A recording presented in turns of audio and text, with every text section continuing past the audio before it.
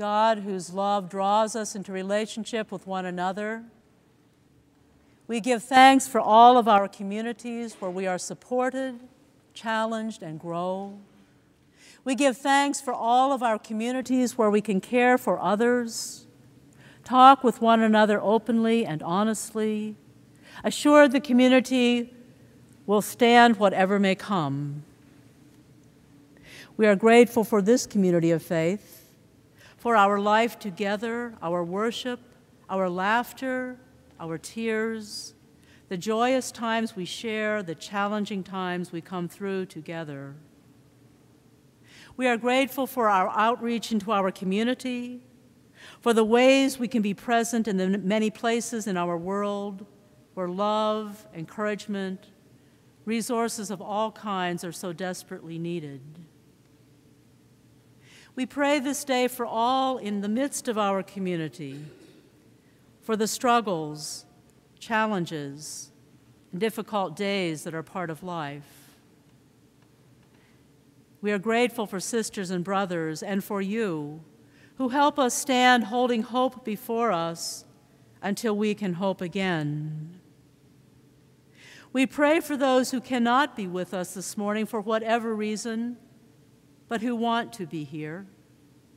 May we sense their presence in our midst even this morning, and may we be your presence in their lives in real and tangible ways.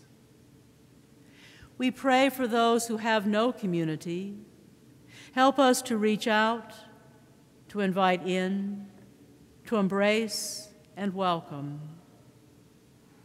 We pray for leaders in our church, in our denomination, in all denominations and faith traditions. We pray for leaders in all levels of our government and in governments of all nations. May all of us learn to work together for justice and peace. As we learn together and seek to follow where you would lead us, precious God, take our hand, lead us on, help us stand, help us speak out, help us to listen, help us to hear. Grant us wisdom, grant us courage to follow the way of the living Christ, known to us in Jesus, who taught us to pray, saying, Holy One who art in heaven, hallowed be thy name. Thy reign come, thy will be done, on earth as it is in heaven. Give us this day our daily bread, and forgive us our debts, as we forgive our debtors. And lead us not into temptation, but deliver us from evil. For thine is the reign, and the power, and the glory forever. Amen.